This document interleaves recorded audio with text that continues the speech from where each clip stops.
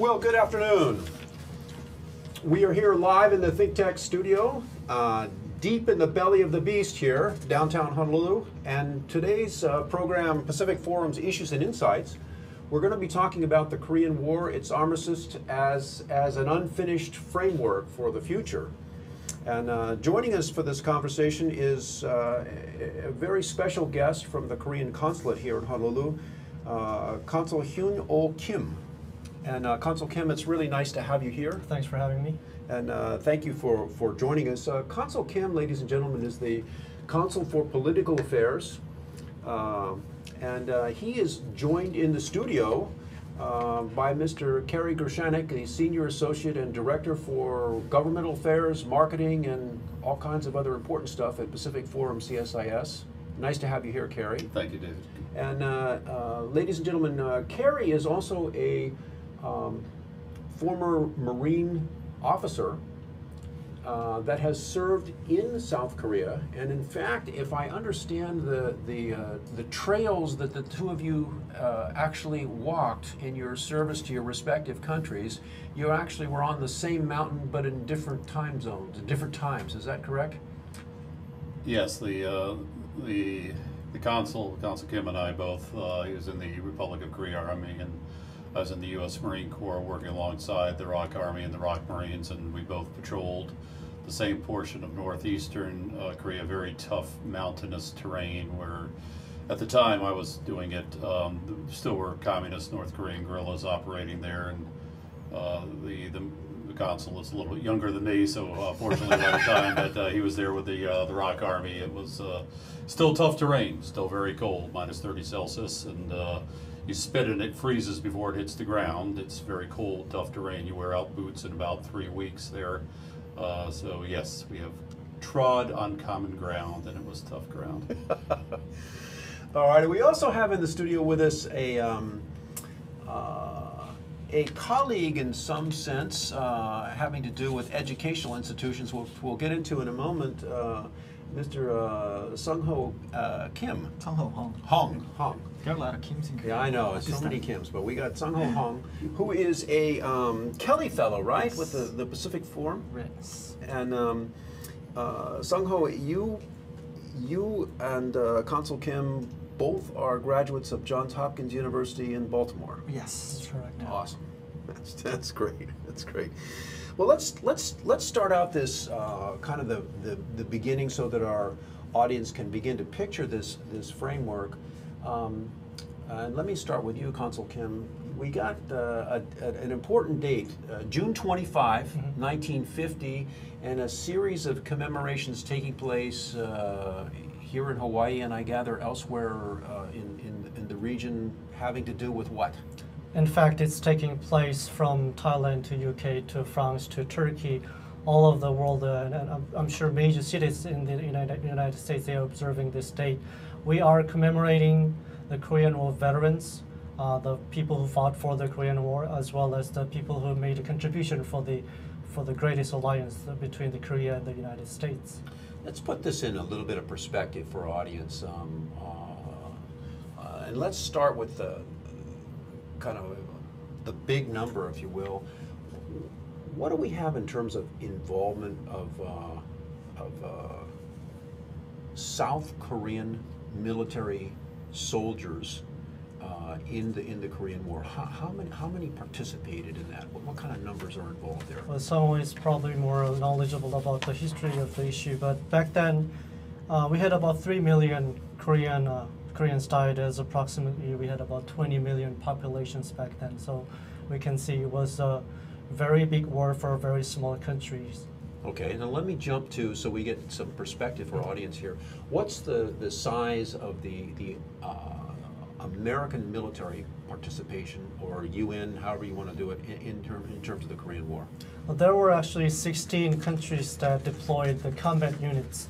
When I say combat units, those are who are fighting on the battlefield. But if you include other countries that send the medical support units or combat service support units, it turns out that those numbers become 63 countries. So there was a recent study done by the Minister of National Defense. 63 countries yes, involved that's correct. On the South Korean side. South Korean side, whether they were just supporting the materials or intended to support the materials, all those numbers together is 63 out of about 90-some countries back then in 1950s. David, understand that this is the United Nations. Yes. The United Nations responds when we have the communist aggression from North Korea. So but it's not just North Korea. It's North Korea backed by the Soviet Union. The operation order is written in Cyrillic for the attack. And then it's Russians flying aircraft, shooting down American and UN aircraft, flying against us. It's 600,000 People's Republic of China ground and air forces coming in the war against the United Nations forces. So that's really how you have to frame it. It wasn't just North Korea, South Korea. Initially, Seongho will talk about the attack. Initially, the attack is North Korea savagely invading South Korea. But then it becomes a world war fought on a peninsula. It's the United Nation against the communist bloc. In 1950. In 1950, Okay. the first major war, the first major shooting war of the Cold War. All right. Before we get to Seongho, Kerry, you've had an enormous connection with the U.S. military during your career, and you know the history really well. Can you give our audience the general size of the American military participation in the Korean War? What are we talking about in numbers of troops, as an example? Well, the number could be misleading, so I have to put it in context. The number ultimately, either in the peninsula or around, gets up to 5,700,000. Okay. So that's how many are devoted across the board to helping to fight the war in Korea and save the Republic of Korea. From that, we lose, through all deaths, about almost a little more than 54,300 almost dead. Those who never heard probably of Korea, never had met a Korean in their lives, and that they stepped up and said, I will go fight, and in their case, die on behalf of this small country that's being invaded by the communist North. Okay. We still have 7,900 missing, incidentally. From that. Almost 8,000 missing. Almost 8,000. So the joint POW-MIA accountability folks over at Hickam Base, they're working very hard to account for them. But bottom line is we probably aren't going to account for the vast majority. Okay. And so back over to you, Consul Kim. You are undertaking this program in your personal capacity and speaking not as an official representative of the government of South Korea, but because you are here in Hawaii, can you take and drill down from the numbers that Kerry just gave to the Hawaii participation in the Korean War? What does that look like? Actually, this week kept me quite busy because it's been a meaningful week for the Koreans as well as the Korean War veterans here in Hawaii, commemorating the 63rd anniversary of the start of the Korean War, as well as the 60th anniversary of the Korea-U.S. alliance. In commemorating those, a series of events took place, and in Hawaii alone, I can just give you a number from actually the Governor Abercrombie mentioned it during his Memorial Day speech. What are those numbers? Hawaii deployed about 456 soldiers. That's the largest number per capita among all 50 states in America. Not out of them, as Kerry mentioned, 41 POWs, and 20 are still missing in action from Hawaii. 20 still missing from Hawaii. Wow. So Seongho, let's go over to you now, and let's take this commemoration date that we've been talking about, this June 25, 1950. What happens there? So June 25th in South Korea, it happened right after the midnight, early in the morning. So the North Korea invaded South Korea with troops of 190,000 at the initial, while South Korea has 90,000. So 190,000 versus 90,000 without warning. Was there any warning at all? Nope. It's total surprise. Total surprise. And in the wake of the beginning of the war, the Seoul was conquered in 3 days, the capital of South Korea, and so Seoul falls immediately. Yeah, in 3 days. Wow. And in 1 month, whole Korean peninsula was dominated by North Korean troops. So the North Koreans drove all the way down to a little perimeter around Busan. Busan area, that's correct. Okay. And there's some group of people in Korea still think that still confused who's invading whom first. So there's a little debate over, but it's an obvious fact that we didn't. I mean, South Korea didn't have any tank back then, while North Korea had like 242 Soviet Union very developed tanks over there. So it really doesn't make sense that South Korea started war. Yeah. So we got a smash that goes all the way to Busan, and then Kerry, I want to go over to you now, and how about, because our time is short here, Right. I want you to give our audience some highlights of kind of the key aspects of the war. Real quick here, what happens next? We're down on this peninsula. We've got the South Koreans create a perimeter. We got some American forces there. South Koreans fight very bravely. They do not have the equipment they need. America does not let them have it because Syngman Rhee, the president of South Korea, we didn't want to give him the means to attack North Korea. So as Seongho said, the revisionist historians, leftist professors all have until recently stuck to the story that the South started it. The reality is even Russia, after the fall of communism, admitted they started it, and China admitted as late as 2010 that yes, it was North Korea that started it. So what happens is the Koreans don't have the equipment, they fall back fighting bravely. America has debilitated, totally decimated basically the U.S. armed forces, the great power that won the war against Nazi Germany and Imperial Japan by dereliction of duty, quite frankly, of the President of the United States and the Congress of the United States. They allow that great force to completely deteriorate. It becomes a completely hollow force. The young soldiers from Japan that are sent in to help the South Koreans get slaughtered. We will continue this interesting story and how it relates to the current day after the break. 760 KGU. Part of the Wall Street Business Network. In Kahala, they're still working on that water main break. There's only one lane open on Kahala Avenue by Wailea Beach Park, so HPD is contraflowing traffic through the one open lane, and expect it to be like that for several hours. No new accidents or stalls. The drive east to Hawaii Kai is normal, no problems to the windward side. Going west, the H1 slows at the Hickam Curve. The Moanalua slows at Moanalua Gardens.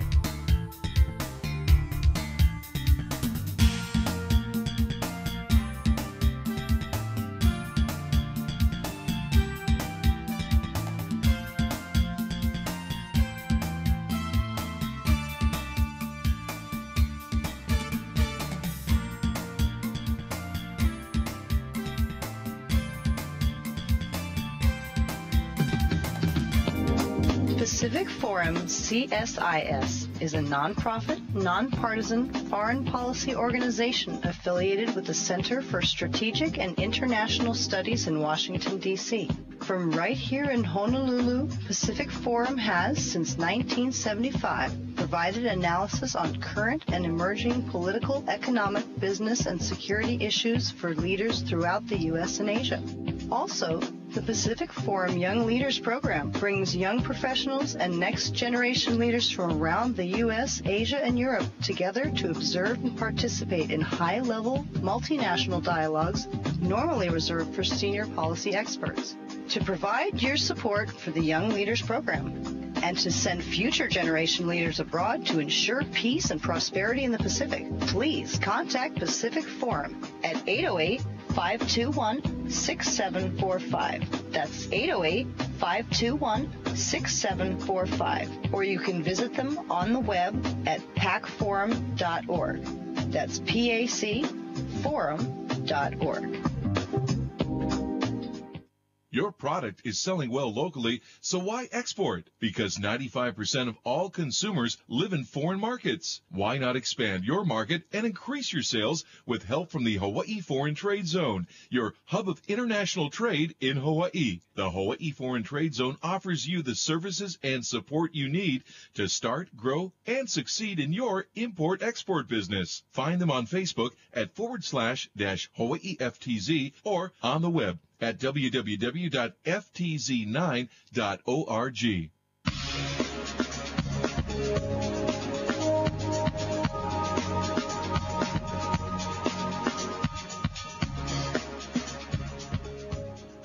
We're live and we're talking about the Korean War and its armistice as an unfinished framework for the future of the North Korean peninsula. And right at the break, one of our several guests in the studio, Mr. Kerry Gershanek, who is a former Marine officer that served in South Korea and is now a senior associate and director of governmental relations with Pacific Forum, was talking about kind of the history of the war. We also have in the studio, in case you just joined the show, Consul Hyunh-Oh Kim, the Consul for Political Affairs at the South Korean Consulate here in Hawaii. And we also have with us a fabulous Korean scholar, a Kelley Fellow at the Pacific Forum, and that's Mr. Seongho Hong. And so let's go back, Kerry, to where we were. We're talking about kind of the aftermath of this massive invasion by North Korea on June 25, 1950, in which the North Koreans smashed through Seoul, drove the South Korean and American forces down to this little tiny perimeter in the very southern tip of the island at Busan. What happens next? U.S. forces, again, have been gutted quite badly by the president, failure and the failure of Congress to properly fund them and ensure the proper discipline. So they go in piecemeal. They do not have winter clothing, they don't have sleeping bags, they have insufficient ammunition, inadequate weapons. The bazookas that they have at the time can't even stop the North Korean tanks. That's how bad the material is that they're asked to go to war with.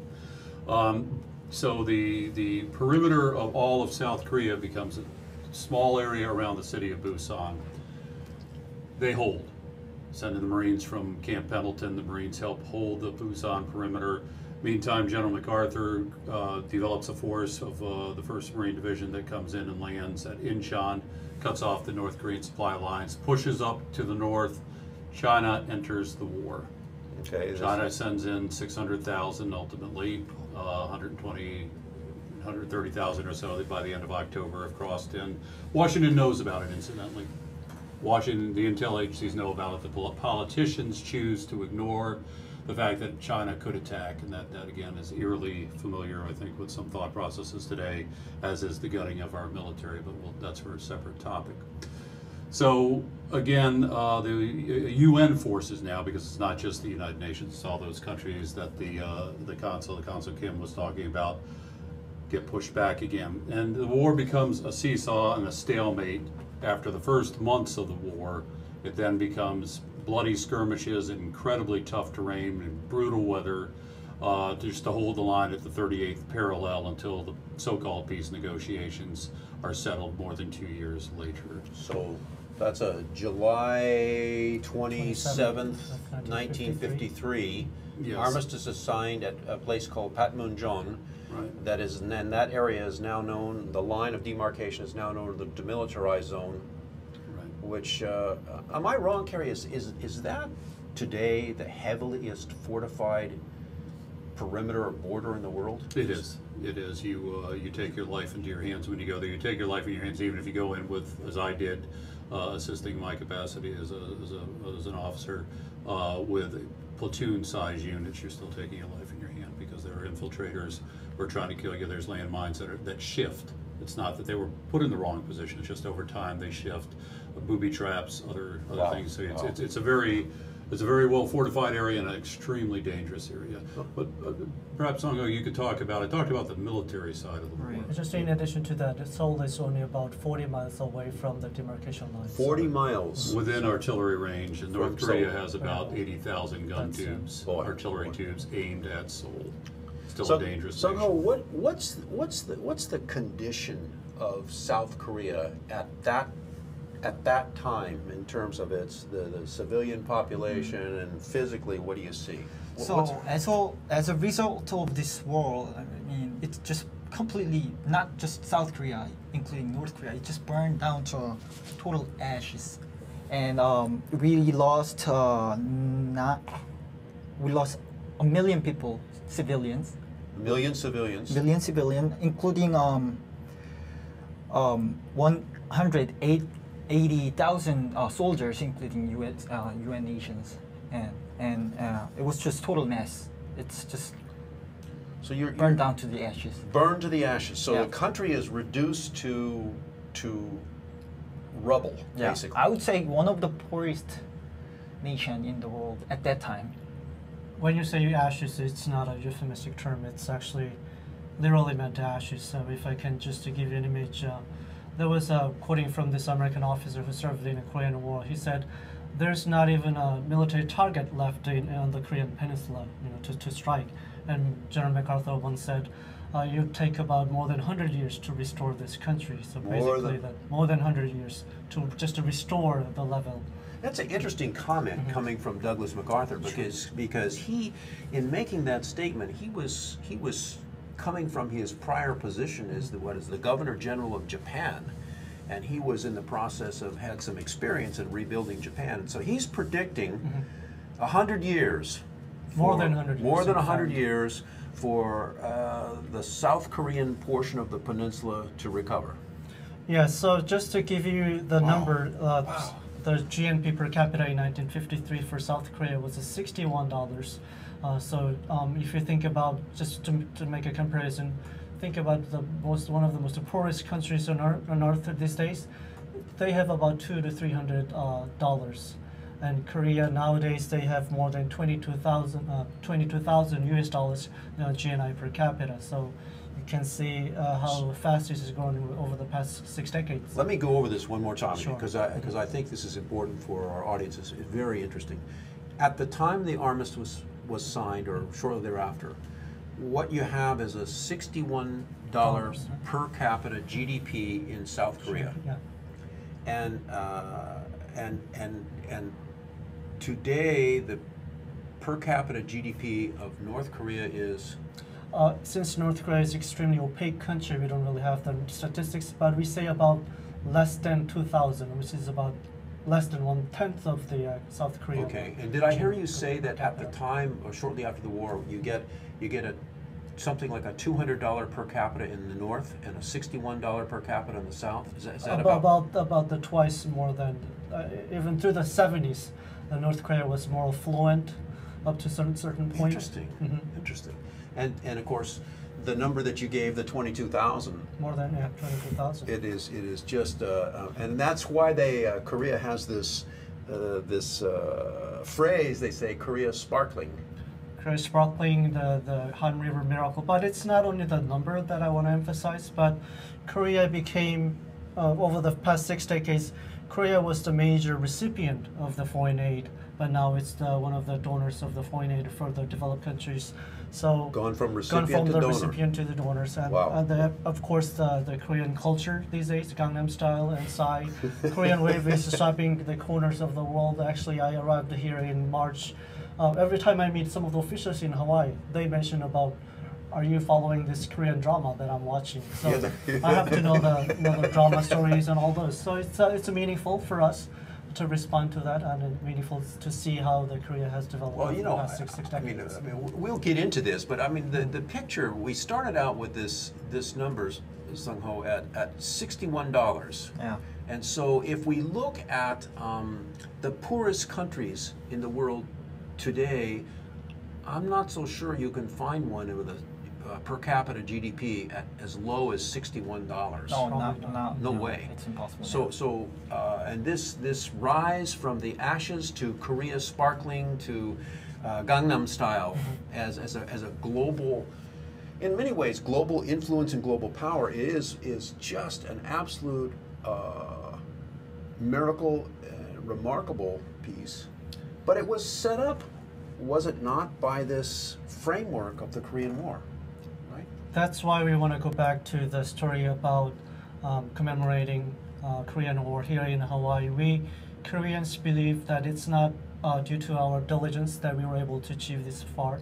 It's because of the alliance that took place, the Mutual Defense Treaty that was signed in 1953, because of the protection and commitment to the defense of its ally by the United States, we were able to achieve this rapid economic growth. That's why we want to thank all those who fought in the Korean War, and we think it's a meaning for us to show our respect to them. So you've given a Consul Kim, you've given a very interesting perspective using the Korean War as kind of a lens to look at the future, and we'll talk more about this when we come back after the break. Stay with us, ladies and gentlemen, we've got more, and it's going to get exciting.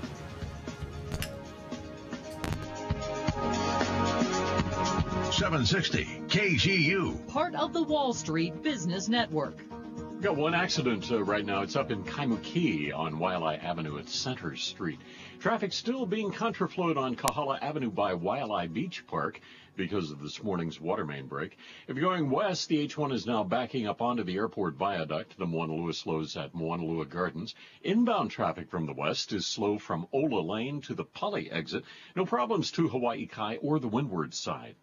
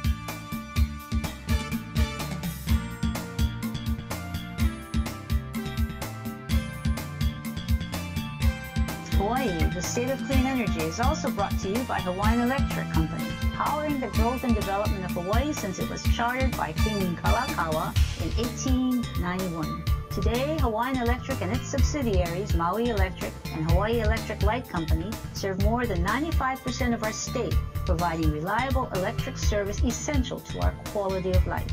The Hawaiian Electric companies are also leading our transition to clean energy by increasing our renewable energy use and improving energy efficiency. We're reducing Hawaii's dependence on imported oil and providing a more sustainable and secure future for Hawaii. For more information, visit hawaiisenergyfuture.com. ThinkTech Hawaii is a Hawaii nonprofit corporation organized in the year 2000. Its purpose is to raise public awareness about the importance of technology, energy, agriculture, and globalism to the diversification and expansion of our economy.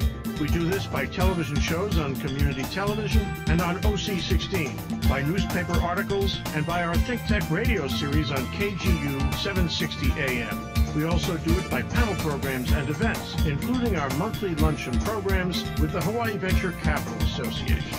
ThinkTech, working to raise public awareness in Hawaii. Check us out at thinktechhawaii.com.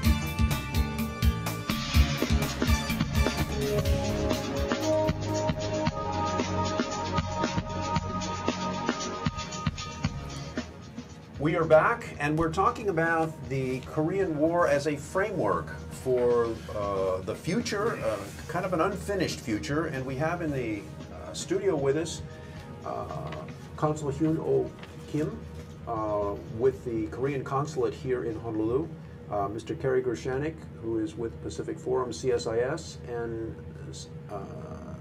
Seongho Hong, who is also the resident Korean scholar Kelley Fellow at Pacific Forum CSIS. And right at the break, we were talking about, I was talking with Consul Kim about kind of the perspective, and he was sharing with us the enormous gratitude that the Korean people and the government of Korea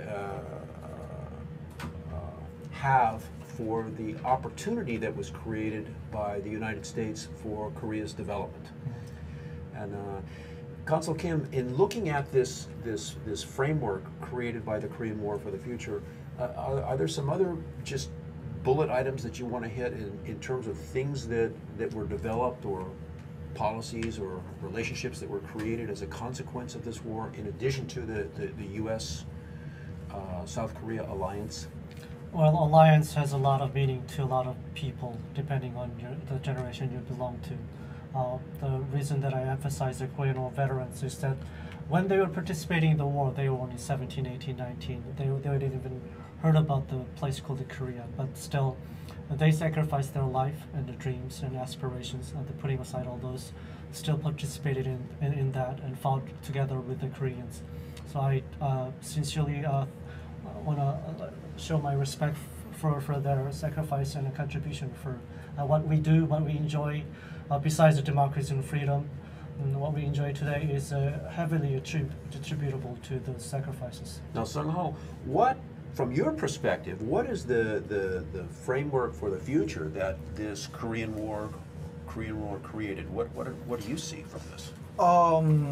Yes, I mean, yeah, it's a good point that Consul Kim made, that it's not the GNI or economic things that we are enjoying and we have to appreciate. It's the liberty and vibrant democracy that we have in the region. It's one of the two vibrant democracy that we have in Asia. Actually. And there is a robust democracy in South Korea now. Right, right. In fact, your legislature, they sometimes get into it, don't they?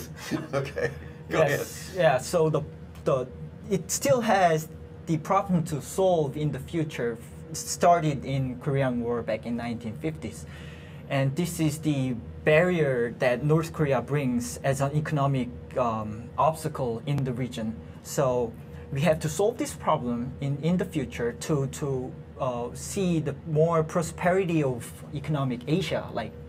So most of the people in our office, Pacific Forum CSIS, plus all the think tanks and diplomats, and we have to continue focusing on solving problems on Korean Peninsula. You know, Seongho, what you're seeing, if I understand you correctly, is that a piece of the aftermath of the Korean War is that it with the Armistice and the truce at Panmunjom, it effectively blocks the development or freezes the economic potential of the Korean Peninsula, because only the half that was supported by the United States was allowed to grow and develop and prosper. And the other half is in stagnation. Yeah. And yet that other half does have a valuable resource, and that's the North Korean people. It has labor. And it does have a valuable resource of minerals and other natural resources which are undeveloped. Right. And I suppose there are some other economic benefits of the trade that could occur if the barrier was removed. That's what you're saying. Yeah, think about this. I mean, we call this Northeast 3 stars, including China, South Korea, and Japan. Their economic trade volume is one of the dominant ones in the world. Imagine when North Korean problem is solved. I mean, this strong economic. That's the missing piece, is it not? Yes, that's the thing they should understand about this denuclearization and economic market reform. For our audience, I think it's important to recognize a very, very significant point here, and that is that all this benefit, the sparkling Korea, the Gangnam style and everything, and Korea's significant participation on the world stage, its leader of the G20 and so forth, might not have happened. And Kerry, why was that? Why was there any question that South Korea would rise to becoming a great power in the world? I have to think back of what the world looked like in the late 1940s. You had a massive Soviet Union threat in Europe. You had the fall of China to Mao Zedong's forces. Communism had just taken over China. Communism was on the march in Europe. Dean Acheson, who was our Secretary of State at that time, makes a speech in early 1950 in which he lays out America's security interests. He fails to mention South Korea. He does not, it's by intention. It's just not a big interest for the Truman administration. So what happened, according to defectors from North Korea, this really impacted, this had a profound influence on Kim Il-sung. He saw that as his opportunity to reunify the Korean Peninsula on his terms, the communist terms. And so he went to Mao Zedong in China, and he went to Stalin in the Soviet Union, got their blessing, got their support, and attacked. It was only after the attack on June 25th that the Truman administration made an about-face. And Dean Acheson realized that everybody in that administration realized, big mistake, we have to respond. Our credibility around the world is at stake. That changes the whole power structure in Asia, though, for the better. America sends in the fleet, the 7th Fleet, to protect Taiwan, because now we actually care whether Taiwan falls or not, because up to that point it's questionable in the Truman administration whether they're going to defend Taiwan if Mao's forces come across the Taiwan Straits. Other areas around the region, we strengthen Japan, we strengthen a number of other alliances, build a number of other alliances. So now we've built the bulwark as a result of this egregious mistake that Dean Acheson made. We now learned a big lesson. We got sucker punched by North Korea, China, and Russia, or the Soviet Union. And now we've learned a lesson, and now we build the structure that helps us to contain the Soviet Union. You now can find the term, the Union of Soviet Socialist Republics, in pre-1991 atlases only. It does not exist because then we got serious after this attack about our policy of containment of the Soviet Union, and it worked. Interesting. But for that about-face and policy, the Truman administration, this rise from the ashes that Consul Kim has been talking about would not have happened. When you look at a satellite image of the North Korean peninsula, you see a vibrant, you see just a bright, sparkling at night South Korea. It's all lit up, lights everywhere. Right. North Korea is totally black. The whole peninsula would be totally black today had we not stepped in. Japan, very likely as a result of that, would have at least gone neutral, if not gone over to the Soviet bloc or the China or the communist bloc. The whole world would be very different, not nearly as prosperous and safe. It ain't a great place today, but it's really significantly better than it would have been had we not intervened and helped our ally, the Republic of Korea. Seongho, let's go over to you. We have a situation here now where we got this, you brought up the concept of this, the need to put in this, solve this problem. And the problem is in dealing with North Korea. Yeah. Okay. And so fortunately we've got Consul Kim here. So what we're going to do now is we're going to turn the focus of the question around or the answer that you gave earlier, focus the light on Consul Kim for a second, and Consul Kim, what are the challenges that the South Korea faces in dealing with North Korea? What are the challenges? Good question. So whenever I give a lecture, before you answer, ladies and gentlemen, you should know that Consul Kim has been involved in the executive group with the six-party talks, right? And also, you had some connection with the investigation of the Cheonan incident? I was actually the action officer for those groups, and I was action officer in charge of the Cheonan sinking and the Waipido shelling took place in 2011. So those incidents, the Cheonan, the Yongpyeong-do, Waipido shelling, and the six-party talks, you've had an opportunity to be face-to-face with the North Koreans, not only in physical actions, but in intellectual discussions back and forth, their diplomats and so forth. Okay, with that as a pretext, the question is, what do you see as the challenge that South Korea has in working with the North Koreans? What are the challenges? Maybe I can combine what Kerry has mentioned with someone's comments. Whenever I give a lecture to the college students in Korea, I start with a photo of the satellite photo that he mentioned about the contrast between North and South Korea. But how we were able to do that, attributable to the Armistice. Although Armistice is considered as the temporary thing, it has been effective to maintain peace and stability on the southern part of the Korea, so that we could achieve the economic miracle there.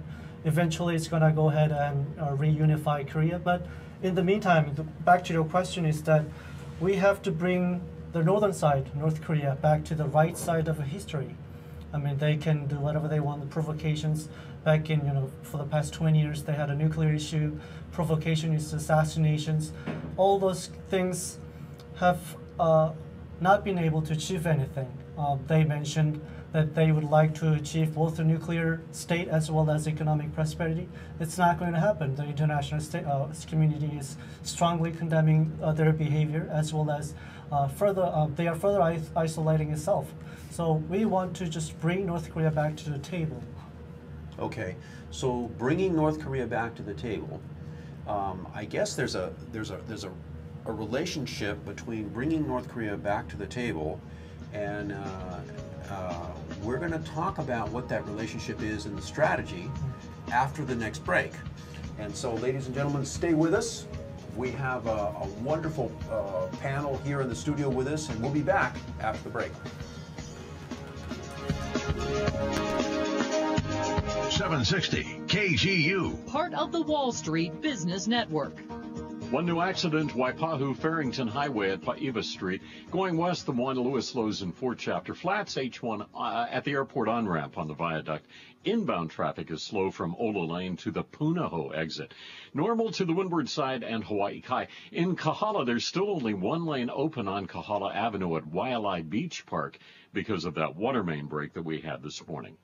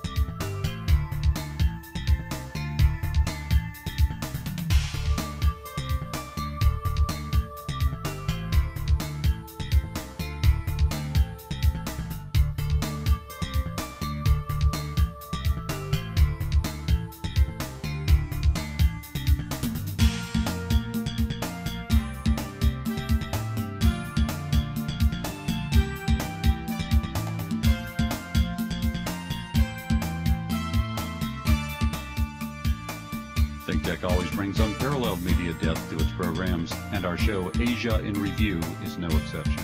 The Thursday Asia Business and Foreign Policy shows here on ThinkTech are hosted by David Day, a well-known international lawyer with extensive experience in the business and geopolitical issues of the Asia-Pacific region.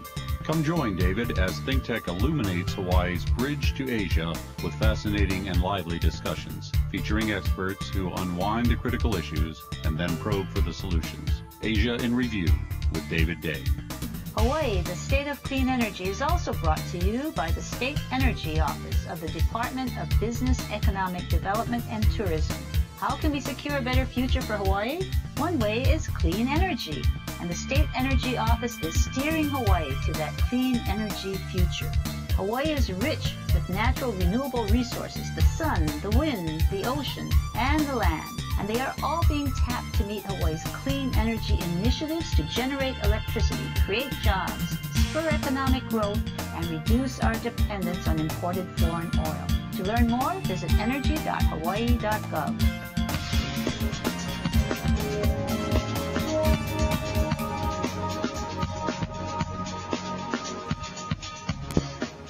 We are back, and we're talking about the 63rd anniversary of the commencement of the Korean War and how that Korean War and its armistice created a framework for a future in Northeast Asia. And right at the break, in case you just joined us, Consul Hyunh-Oh Kim from the Korean Consulate here in Honolulu was talking about the need or the perspective on the part of South Korea to get the North Koreans back to the table so that hopefully with the right kind of skill and time that the North Korea could be brought back into the right side of history, as you put it, or into the community of nations, or perhaps differently, as our Korean scholar here, Seongho Hong, has said, the missing piece for economic development on the Korean Peninsula. And so let's jump now to a partially related topic, and that is the new Lady President, Madam Park, is now visiting China. And Consul Kim, what's the purpose of that trip? She's actually visiting as we speak. She just had her first day, and it's probably the second day morning in China. She's there at the invitation by President Xi Jinping as a state visit. We can understand easily by her slogan saying that her, of understanding the ambience of the visit, it's the journey that builds hearts and trust. So we basically want to go there to build hearts and trust with the Chinese counterpart. And actually the Chinese counterpart responded back by saying he welcomes an old friend of his, the Chinese people.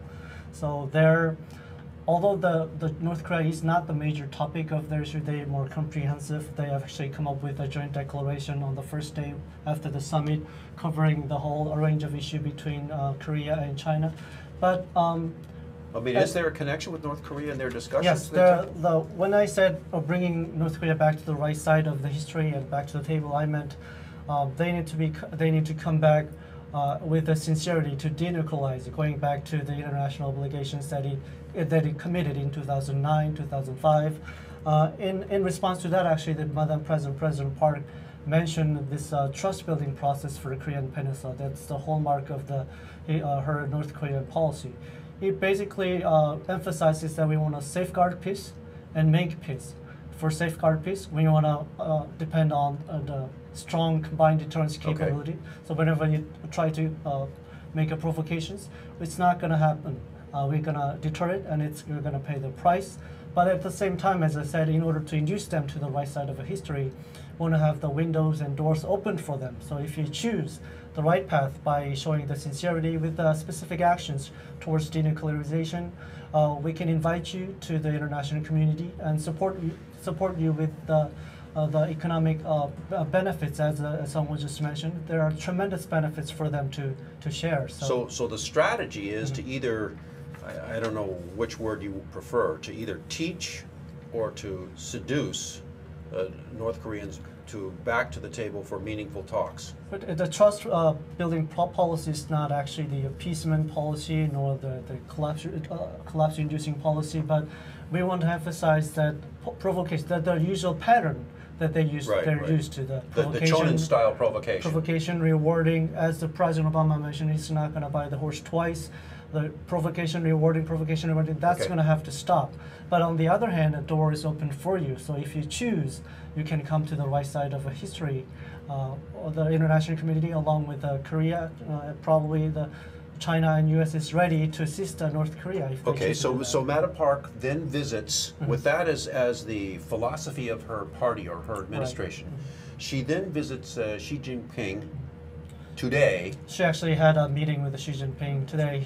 She's meeting the Li Keqiang, the premier, and also Zhang Jijun, maybe I pronounced it wrong, okay, but so he's the head of the Chinese legislature.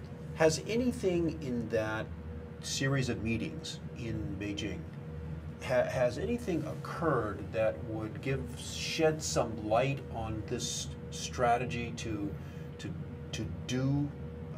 take action to begin to motivate the North Koreans back to the negotiating table?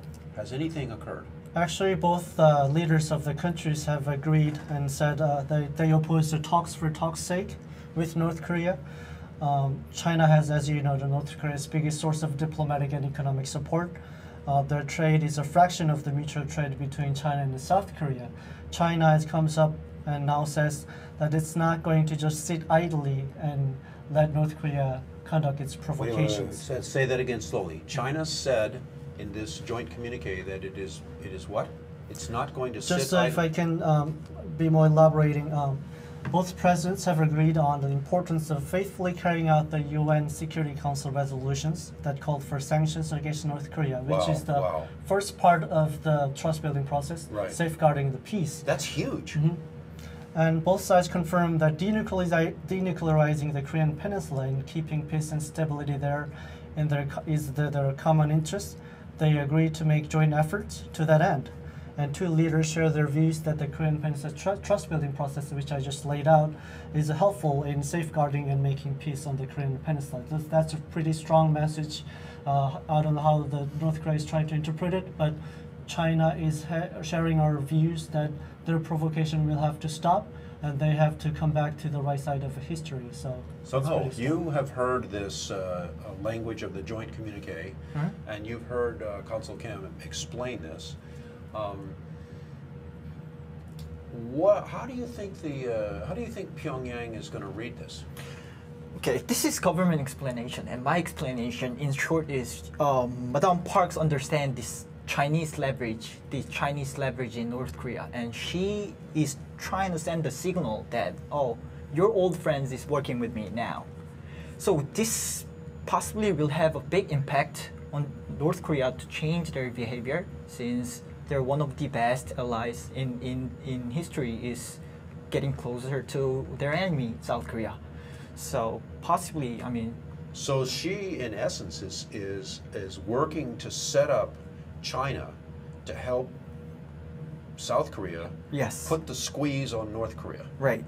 Right? Yeah. Putting it. Although it's too early to tell whether China actually has come up with alternative solution to North Korea, but we've seen indication from the academics in China that China is actually debating as we speak whether North Korea will be considered in the future as their asset to their national interest, and we have to wait and see how the Chinese gonna react to that. Kerry, give you the last word on this.